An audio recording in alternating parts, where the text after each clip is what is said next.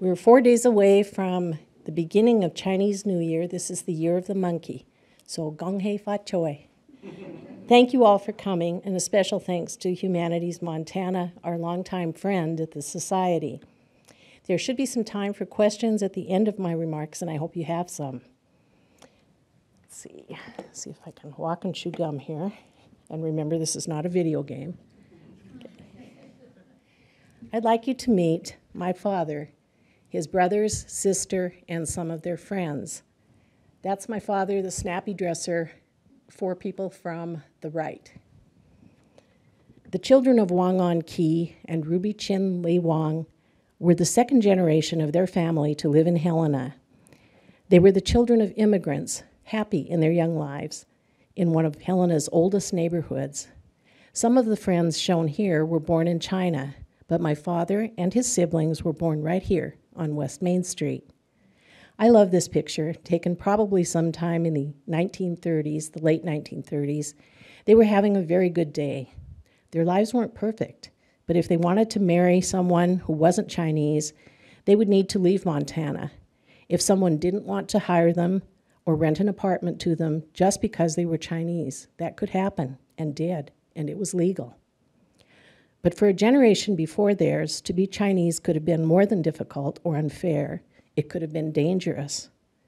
Sometimes Chinese people could live and die without even their names recorded in a cemetery index. You probably can't see this very well, but this is an actual section of the Helena Forestvale Cemetery record. It's kind of shocking after reading a list of names like Child and Chessman with ages, dates of death, and sometimes even the cause of death. And then to see a whole list of names categorized simply as Chinaman. Chinaman 1, Chinaman 2, Chinaman 18, and so on. Some of these men listed had been buried at the county poor farm and were reinterred in China Row at Forestvale. After reading a long list of names, even with ages and cause of death, it's shocking to see this. These people lived and died here in anonymity. Before I start my stories, for my grandparents, for these people, whose names I do not know, and all the forgotten Chinese pioneers, I'd like to thank Rowena, Ellen, Roberta, Todd, and all the Historical Society staff for the exhibit that remembers they were here. I will preface tonight's program with a bit of a disclaimer. While I have researched and endeavored to understand the historical events of the Chinese-American experience, for a more scholarly approach to Chinese-American history, you'll want to attend presentations by Ellen Baumler or read works by Robert Swartout, Mark Johnson, or Christopher Merritt. This is just my personal narrative of people I knew, people I heard stories about, and my own family memories. I am pleased to have this opportunity to share stories of real people, Chinese people, and some of the real lives that happened here in the heart of Helena. This image was given to me by the late Jane Bacchus. She actually gave me 2 pictures of Chinese men at the turn of the century. She asked if I knew them. My feelings were kind of hurt. As soon as I knew I was anything at all, I knew I was Chinese. I knew this not because of my father and the relatives, but because of my Irish-German mother. She was determined that we would embrace our heritage. She had accumulated a considerable archive of articles, books, and clippings. It was known in our family as the China suitcase, and we could be sure when we were assigned to report on another country, she would ask, "Has anyone taken China yet?" As I've thought about my own life and the lives of the generations of people that populate my stories, particularly the Lee sisters, whom I'll talk about later, I see at once efforts to fit in, to assimilate, and be accepted, yet still remember origins and traditions. In my home, with only one parent speaking Chinese, we spoke only English. The daughters of my brothers, however, became fluent in Chinese, taking classes at university and traveling to China many times. But while they still honor some traditions, they are modern women and Americans first. All are directors in their companies, Sarah with Microsoft, Hannah with Boeing, and Chanda with Starbucks. Most of my life, I've lived within about 6 miles of where I grew up, where my father grew up, and where my grandfather, Wang On-ki, built his fine brick home and settled his new American Chinese family. Growing up in the 50s and 60s in a neighborhood largely mowed down by urban renewal in the early 70s, I didn't realize that the Chinese people I knew, those that came to the memorable feasts my father hosted, and those elderly men who held court around the table in front of the ice cream freezer at the Wingxing grocery, we were all that remained of hundreds of Chinese who once lived and worked in an area known as Helena's Chinatown. My first realization that there had been a large Chinese population in Helena came when I was enjoying my first job outside my family's restaurant. That was the summer I worked as a fill-in reporter / copy girl for the Independent Record. Copy girl was a job title in the days when news type was set in hot lead. Maybe Gene Bacchus was right about those turn-of-the-century pictures. But the type was set in hot lead, and there was an actual job for a person to take the typewritten news sheets from the newsroom to the back shop. Among other duties, I filed in a most interesting, dusty little room called the morgue. In the morgue, I discovered the city directories. And in those city directories, from the early 1900s through the 20s, I discovered dozens of Chinese names. I could hardly wait to get home and confront my mother, the renowned Chinese cheerleader, about this. Her emphasis had been on China the country, and I thought we'd pretty well covered that. This revelation that there'd been so many Chinese people here and now so few, this was new. She did know a little about it, as it turned out. My parents had married during a period when interracial marriage was illegal in Montana, and my parents had married in Seattle. A combination of factors reduced the Chinese population in Helena and other Montana communities. Some Chinese who came to America left families in China and immigrated with an intention to make money and return home. Many left Montana for places like San Francisco with a larger Chinese community, and some left because of discrimination, ostracism, and persecution. The Chinese Exclusion Act was a federal law signed by Chester Arthur in 1882. It followed revisions made in 1880 to the U.S.-China Burlingame Treaty of 1868, revisions that allowed the United States to suspend Chinese immigration. The act was initially intended to last for 10 years, but was renewed in 1892 and made permanent in 1902. The Chinese Exclusion Act was the first law implemented to prevent a specific ethnic working group from immigrating to the United States. It was finally repealed in 1943. At the local level, the Chinese faced legislation such as the Alien Lands Act, passed by many Western states in the early 1920s. Montana's law, and others like it, stated that individuals not eligible for citizenship could not own or lease land. By the time of my childhood, there were about a dozen Chinese families in the neighborhood and a few more scattered around Helena. According to federal census records, my grandfather, Wang On-ki, was born in California. According to his immigration document, he arrived in the United States, coming in through Canada in 1899, when he was about 35 years old.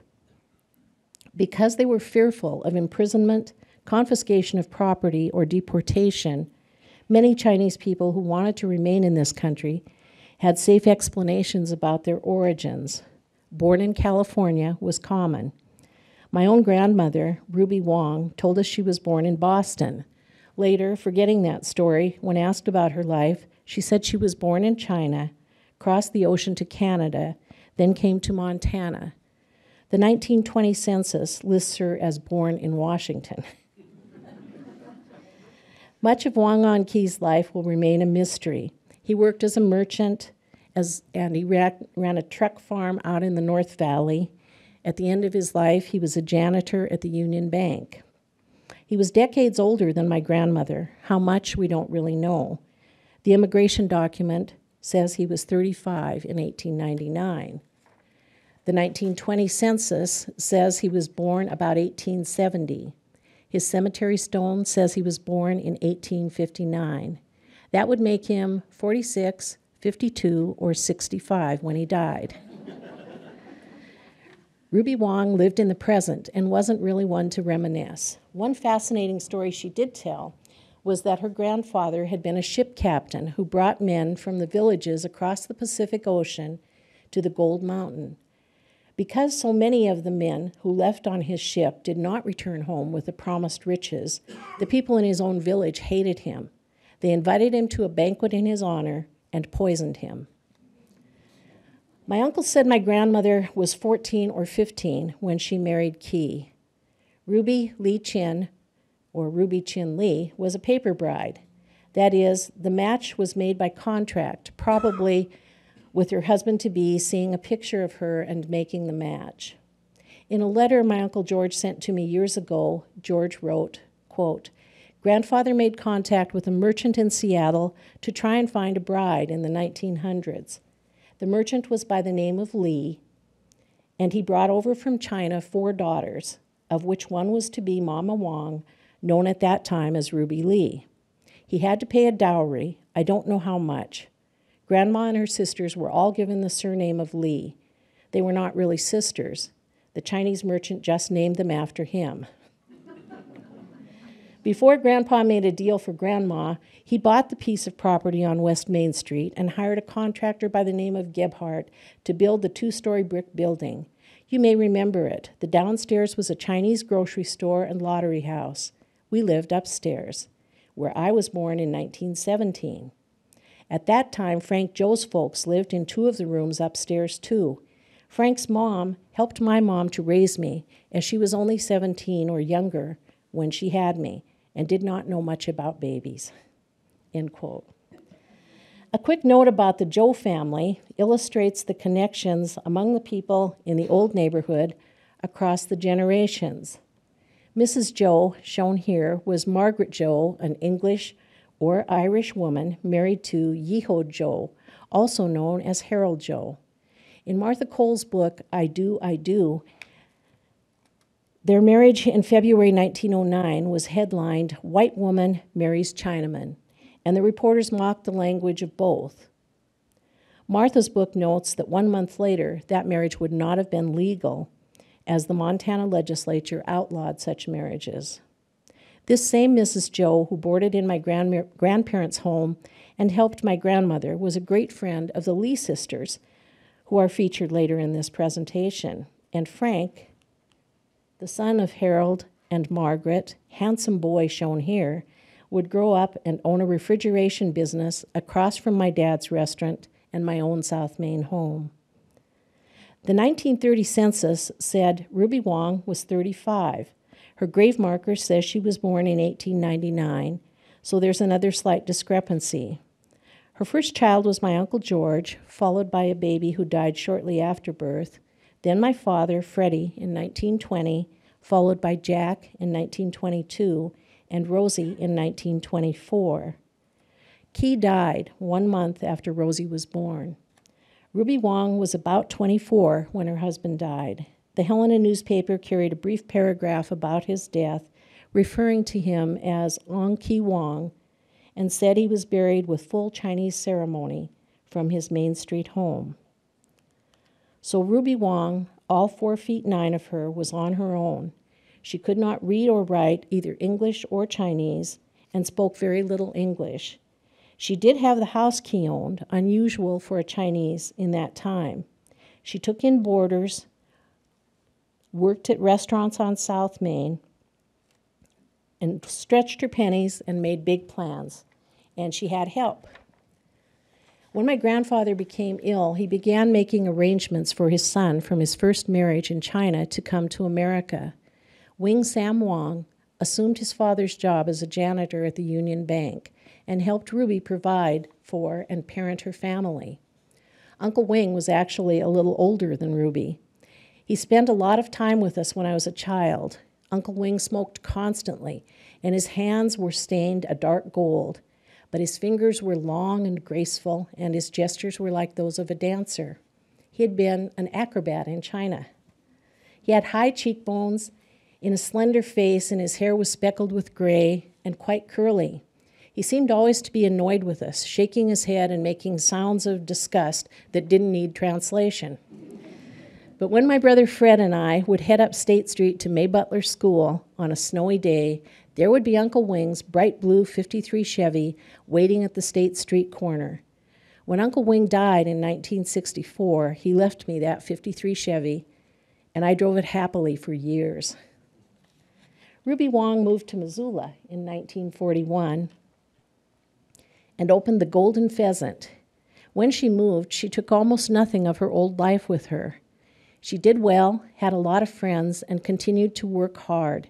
With my Uncle Jack's family, she moved to a handsome house in Missoula's Patty Canyon. One of her proud possessions was an enormous pink Cadillac with the giant fins and lots of chrome. The downside of this impressive vehicle was that she was so tiny she couldn't really see well when she drove in reverse. So after a few fender benders, as she rolled down the driveway into a neighbor's car, the neighbor took care to keep his vehicle out of her way. One spring when I was in college, I worked in my grandmother's restaurant with her. It was a hard shift to work, lunch through supper. She was by that time in her late 60s, and she was on her feet as much as I was. She did have a few tricks to keep the job manageable. Once she had a large party of customers.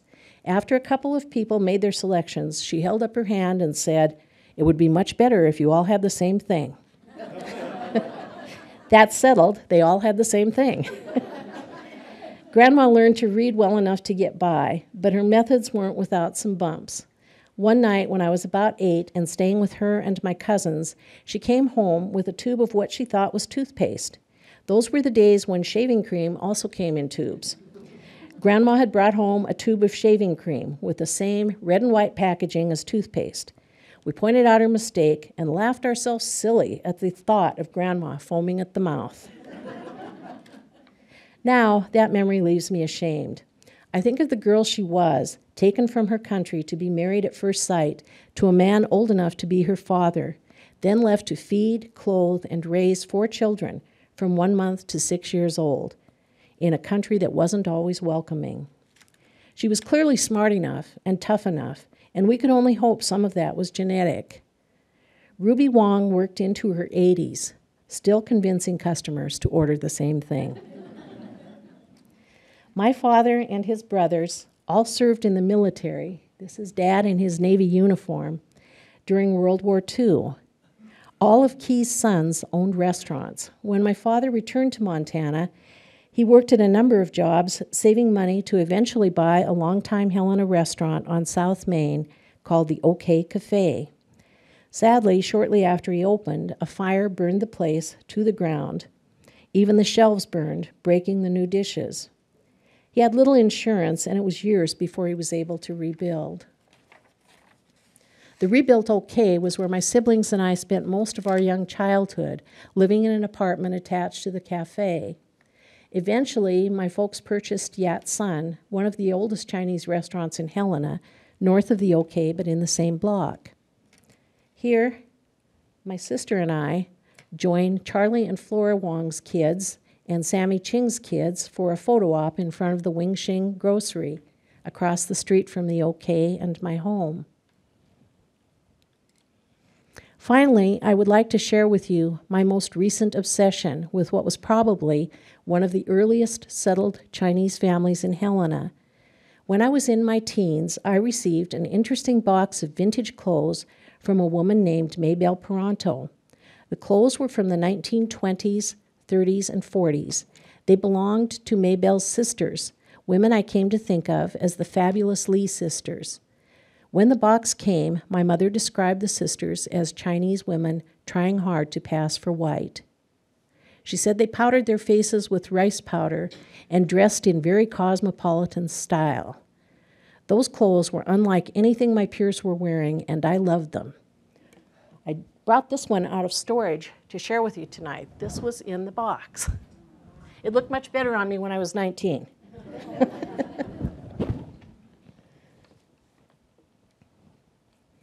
From my mother's description, I thought those Lee sisters must have been quite the wild characters, unlike Maybelle, who was pleasant and quiet. Actually, Maybelle was an adopted daughter, probably a cousin of the much older Lee sisters, and the little I know of her story is at once sweet and sad. Her parents left Maybelle and her brother with the Lee family in Helena when Maybelle was a toddler. After they settled themselves in California, they returned, but took only the boy home with them. So Maybelle was adopted by the Lees, by then a family of women. After the clothes were mostly outgrown and forgotten, a few decades passed before I thought about the Lees again. Then Maybelle's widower, Vern Peranto, began to sell us items from the estate. More time passed. Then about 8 months ago, I acquired these great images. Here is the captivating image of a mother in mourning black, surrounded by 4 beautiful daughters in Edwardian white. I was curious about the family in the photo. I went to the Forestvale Cemetery website and found names for 3 of the sisters. I wasn't sure which name belonged to which girl in the photograph, and what about the 4th sister? Thus began an obsessive journey. Sam Fong Lee, the patriarch of the family, was born around 1850 in China. The Helena City Directory of 1895 shows that Fong Sam Lee was at 14.5 West State Street. Census records show he was engaged in real estate. Indeed, he owned a stately brick building built about 1885 at 14 West State, with a storefront on the main level and rooms on the second level. His name was eventually Americanized to Sam Fong Lee. He died in 1908 of stomach cancer, according to Forestvale records. His burial was initially in the section called China Row, that section of the cemetery which segregated the Chinese in death as they were in life in that period. As time changed, his remains were moved to the Mountain View section of the cemetery, where the rest of his family is buried. According to census records, Sam and his wife married in 1891. This is Helen Lee in front of the State Street place.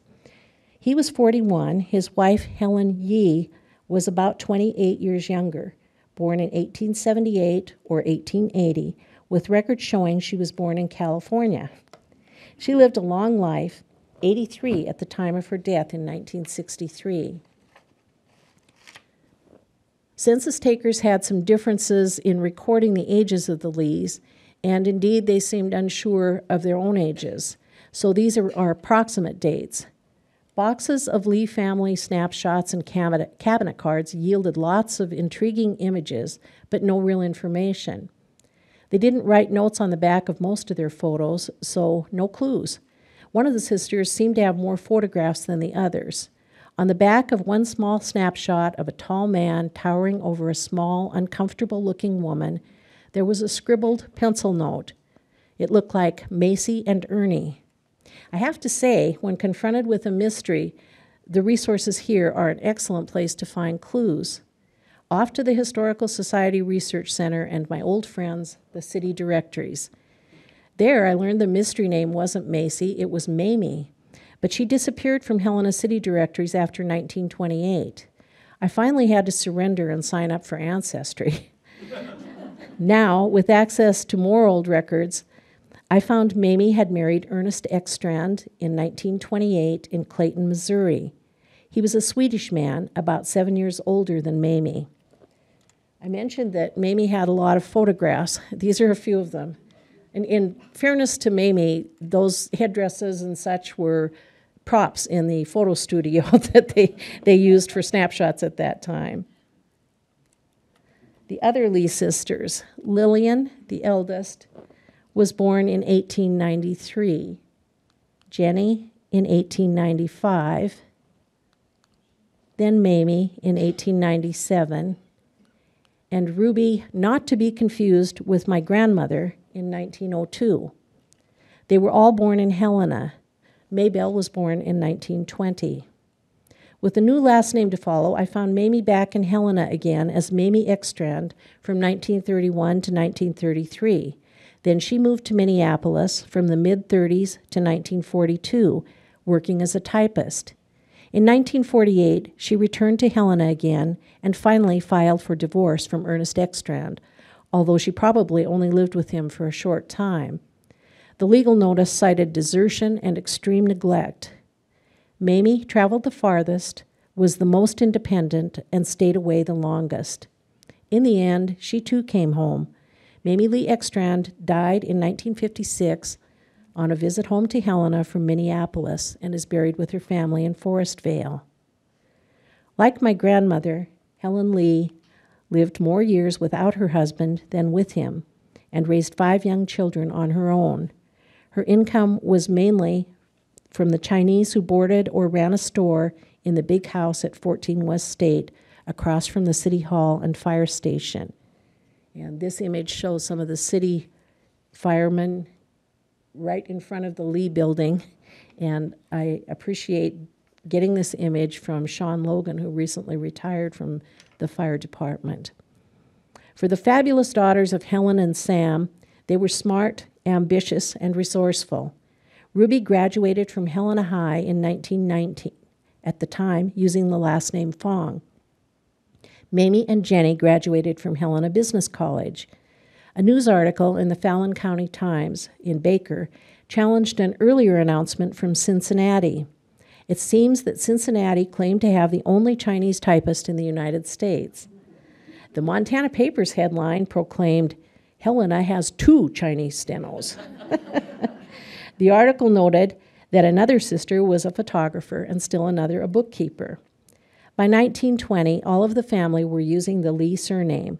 Ruby was working for the firm A.A. Grorud and Thomas Topping. The paper quotes Grorud as saying about Ruby, "I am going to make her the best law stenographer in the state." Lillian, the photographer, took lots of photos. Many of them have Helena landmarks as backdrops, and I have to think she had a sense of humor. Here are a few of her images. These are a couple of Helena cabbies in front of the Broadwater Natatorium. This is the Lee family cat in their backyard on State Street. Apparently they didn't need a watchdog. This is a man with shoes. And these are 2 little cowboys. 2 of the Lee sisters tried marriages, but it didn't work out for either of them. When Lillian married in 1914 to Toy Don, who owned a noodle parlor on State Street, the theme of assimilating and adopting the cultural rituals of the majority race was reflected in the event. The Helena newspaper reported the wedding was 100% American, right down to the clothes worn by the bride and the groom, and even the bride's sister. The wedding was small. One of the witnesses was A.J. Daddy Reeves, who was a well-known, beloved figure on Main Street for decades, particularly among children. The honor attendant was Margaret Joe, whom I mentioned earlier.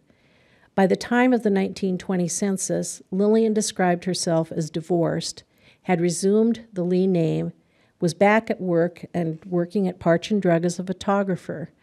Life went on for the Lee girls, now women, on State Street.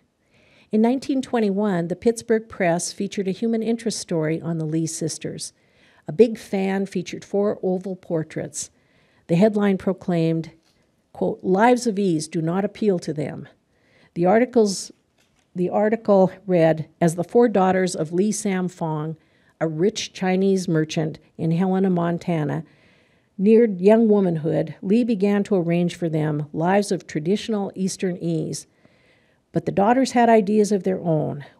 'We're Americans,' they said, and straight away they set out to support themselves. Jenny and Ruby are stenographers, Lillian is a photographer, and Mamie is a bookkeeper." Just as an aside, I'm not sure when young womanhood began to approach, because when Sam Fong Lee died, Jenny was 2 years old, and Ruby was an infant. But the sisters did, in fact, take pride in their careers. They sometimes changed jobs working at various businesses in Helena, usually in secretarial or bookkeeping positions. Jenny worked for the IRS. Until 1935, the Lees occupied the brick building at the west end of State Street. In October 1935, an earthquake struck. And once again, the fabulous Lee sisters did something remarkable. An item in the Billings Gazette in November that year noted that what was believed to be the first settlement on an earthquake insurance policy in Helena was made to Ruby Lee. Attributing her purchase of the policy to a hunch after a minor quake on October 12, Ruby purchased a policy, and when the major earthquakes came later that month, her father's building was so badly damaged it was condemned. The Lees packed and moved on up to the west side. With the insurance money, they purchased a fine big home at 421 Power Street with a yard large enough for a garden. By 1940, the Lees occupying the house on Power Street included Mother Helen, Lillian, Jenny, Ruby, and Maybelle. Ruby was the only one in the household working when the census was taken that year. Interestingly, by the time of this census, the women who had previously been identified as Chinese now all identified as white. Maybelle, almost 20 years younger than the youngest Lee, was growing up. She attended St. Helena School, graduating from the 8th grade in 1932. She was very short, maybe about 4 feet 6 inches tall as an adult, with legs that were extremely bowed. She said that as a child, her foster mother had tied her in a high chair, and that caused her legs to develop crookedly. A nurse who saw photographs of Maybelle said the twisting of her legs was caused by rickets, a vitamin D and calcium deficiency. If she'd been tied in a high chair, it was probably to protect the softened bones from further damage. Cared for by a family of women, Maybelle was cheerful and pleasant. She played piano and appeared in several recitals in Helena. She worked as a clerk at the Veterans Administration, where she met and married Vern Peranto in 1959. They worked together selling CB radios and shared many hobbies. She died in 1994. The fabulous Lee sisters were remarkable in their determination to have careers, to be accepted in a place that wasn't always accepting. Ruby even joined the Sons and Daughters of the Montana Pioneers, indicating Sam F. Lee had been in Montana since 1864. Before Helen died in 1963, she gave her All-American daughters something of their Chinese heritage, something to remind them of their unity, even as they were separate. Jade is believed to possess magical qualities and powers. It is a symbol of protection and great virtue. Jade signifies peace through strength. For Chinese people, jade is the jewel that bridges heaven and earth. Helen Lee had one beautiful, good green jade bracelet and 4 daughters. With 4 sure strokes of a hammer, her bracelet became 4 pieces of jade. As each of the fabulous Lee sisters died, the 4 pieces came together again. Thank you.